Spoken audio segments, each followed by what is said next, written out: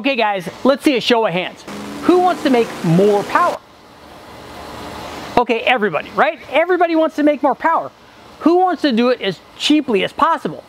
Come on, you in the pajamas, get that hand up. We all want to make more power, and we all want to do it as inexpensively as possible. Guess what? Today is your lucky day. In this video, we've got a ton of low buck upgrades for a small block 350. Before we get to that, make sure to like, share, subscribe, ring the bell. I'm not even waiting till the end of the video. Come on guys, help me out, do all that stuff. Okay, in this video, low buck performance mods. We've got 2 different cylinder heads, we've got a bunch of intakes, we've got a couple of camshafts, we've got a ton of stuff. So let's get going. To demonstrate what is possible for a low buck 350 build-up approach, what I did was we combined your just kind of basic short block with a couple very inexpensive aftermarket upgrades, basically the heads, cam, and intake. Now in this particular combination I didn't run the baseline like the stock combination, but what I can tell you is if I go to the wrecking yard and pick up, let's say, a Vortec 350 and take the fuel injection off and put a dual plane intake and a carburetor and a distributor on it, it'll make somewhere between, we've had some make as low as 290, most of them are closer to 310 horsepower when we run them basically in that stock trim. But what I was trying to do is create something that would be a low buck deal. So what we did here, you're probably wondering about, hey, what the heck's going on with the top of the power curve? And we're going to get into that in just a second. But what I did was we took a basic short block. In this case, it started out as an L98, the original tune port short block, just because that's what Westech had laying around. You could go to the junkyard and get a Vortec short block. You could get basically any sort of 350 short block and just start with that, because what you're going to get, other than the Vortec heads, which are fairly decent, but if you get a set of 882 heads or any of the previous ones, they're just not going to make a ton of power. But all you want really is the short block. So what we did was we picked up, we had that stock L98 short block, and then we applied a set of ProComp, or now Speedmaster, their CNC ported 210cc heads with 64cc chambers, but they were CNC ported. We installed a mild comp cam, because if you want to make power, you're definitely going to have to spend a little bit of money at least for a camshaft, and that was a comp Extreme Energy 270 hydraulic roller, because this was a hydraulic roller block. That was a 218, 224 at 50, and I'll go ahead and put the rest of the specs up here and you guys can take a look at that, but it's a fairly small cam. And then we put a single plane intake on here because, again, we were trying to get a low buck kind of approach, and this was again a ProComp single plane intake, and then a 750 carburetor on it. So kind of your standard deal. You could run an HEI distributor. You could even get that from the wrecking yard if you were getting your wrecking yard combination. But here's what happened, and it's interesting, and this is something that you definitely have to look out for when you're getting especially low buck aftermarket heads, but you want to make sure that you have enough valve spring in it, and that was the problem here. Now our combination produced 380 horsepower, so it was kind of on the right track, and what we like, 392 foot-pounds of torque, nice flat torque curve up there.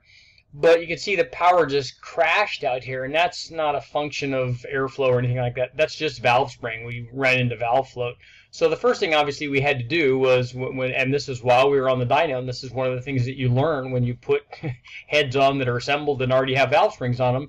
Sometimes they're not efficient. There's not enough. So here's what happened when we cured the valve spring problem. We just put a set of springs from comp cams on it, and you can see now that we were able to rev the motor out. The motor made 385 horsepower. We didn't increase the peak power that much, but now it wasn't just crashing with insufficient valve spring. So even though we didn't start out with a baseline, we're going to learn a lot of stuff here going on. So we've got a lot of modifications we're making to this to improve the power output, because we had a set of ported heads. We had a decent cam, we had a decent intake, and we figured, this thing should really be making more power. So let's figure out now how to make more power. After curing our spring problem, we decided, this thing really, I want this thing to make more power. So what would happen if originally we just chose a different camshaft rather than that 270 cam? So if we chose something that's a little bit more aggressive and something that's going to make a little more power going in, then we would have only spent money once. And that's why I do this testing for you guys, so you guys can figure out what you want to do, which direction you'd want to go before you make that decision. So here's what happened when we installed a different camshaft. This was another comp cam. and this was an extreme energy 282, and it was a 230, 236 degree duration split. So it stepped up quite a bit from our previous cam, from our 270, and as you can see, it really helped out with power. And I'll go ahead and put the rest of the specs up here on the comp cam so you guys can take a look at it. You know, it's good stuff, but you can see it picked up power from about 3,900 RPM and then carried it out nicely. This thing now is revving out past 6,000 RPM. Made peak power right at 6,000. You know, traded a little bit down here, and again, that's why I do these tests. You guys can decide, hey, I don't want to lose any down low. I'm only interested in the top, whatever you guys need. But this is what happened when we installed more camshaft, and now our low buck for our 350-inch small block was making fairly decent power. It was making over 400 horsepower, so that's a good amount. But we weren't done there. So what I did was I'm going to show you what happened when we tried a different intake manifold. We still had the single plane intake manifold on there, which isn't always the best choice for a street driven combination. So what I did was we installed a dual plane intake from ProComp.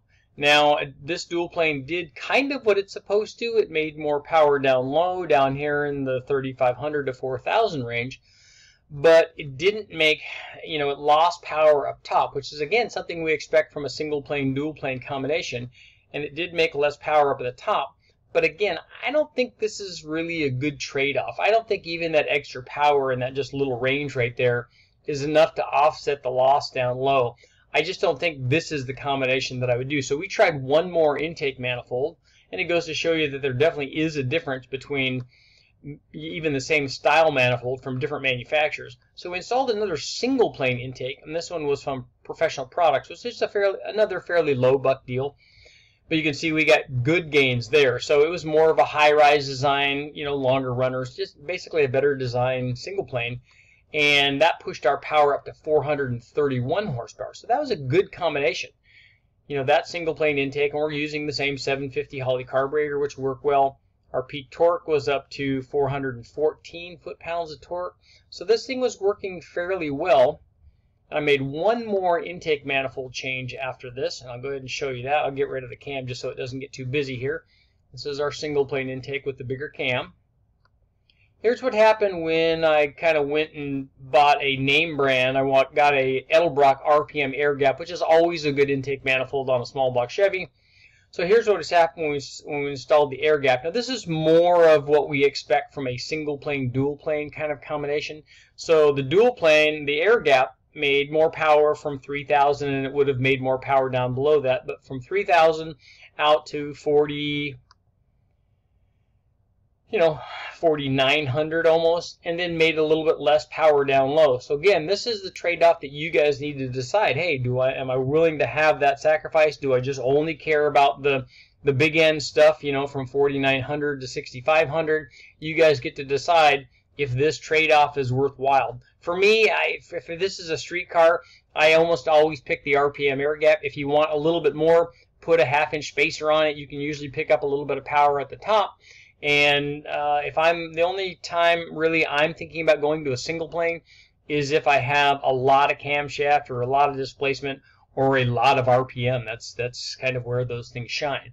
So now let's take a look and see what happened after we installed a different set of cylinder heads. After running through all the different intake configurations on our modified low buck 350, we decided to figure out, well, what happens if a guy just put the standard heads, the as-cast, like the 190cc as-cast ProComp heads, instead of the 210, like full CNC ported ones? They're they're obviously less expensive than the ported ones, and can they support this power level? Like, where would the power be? Can they still make this power and not have to pay for the price of the ported heads? Well, that's a good question. So we ran that test. Here is our combination with the ported heads and the cam and the Professional Products intake. You know, they all had same headers, they all had the same 750 Holley and stuff. But here's what happened when we replaced the 210cc CNC ported heads with the 190cc as cast heads. Let's take a look at that. So as expected, the smaller heads, the as cast heads, they flow less.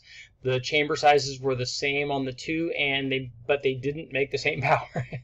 Not surprisingly, I mean, the added flow from the CNC heads definitely made more power. The power output dropped down to 407 horsepower. Peak torque wasn't down a lot to 410 foot-pounds. As you can see, the smaller heads actually made a touch more power down low. Not a lot. Those are kind of essentially the same. If you look at the difference there, it's about 399 versus 405. You're talking about 6 foot-pounds at the most. That's not a ton. The added flow took off from about 4,700, all the way out. And had we had more engine, basically if this was a 383 or had more compression or had more camshaft, we probably would see even greater gains from the CNC ported heads.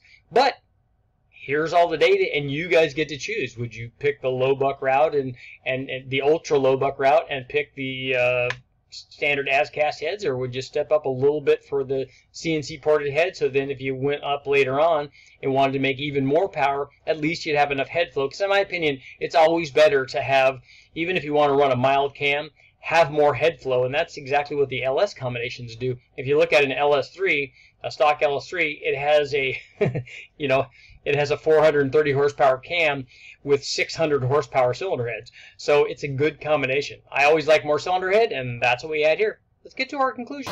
Okay guys, what'd you think about our low buck buildup on our small block 350? Now, which way would you go? Would you pick the really inexpensive as cast performance heads, or the slightly more expensive CNC heads? Just in case you wanted to upgrade later on, you have a little something extra. Now, what about the camshaft? Would you pick the small cam for all that low speed drivability and power, or the top end rush of the bigger cam? What about intake manifolds? Bottom end, dual plane drivability, good power, or the top end rush of the single plane? Now, here's the important part. It doesn't matter which one you choose, because that's not as important. There's no wrong answer. The important thing is we get to choose. That's what makes America so great. I'm Richard Holdner, guys. Thanks for watching. Lots more coming up. I'll keep testing.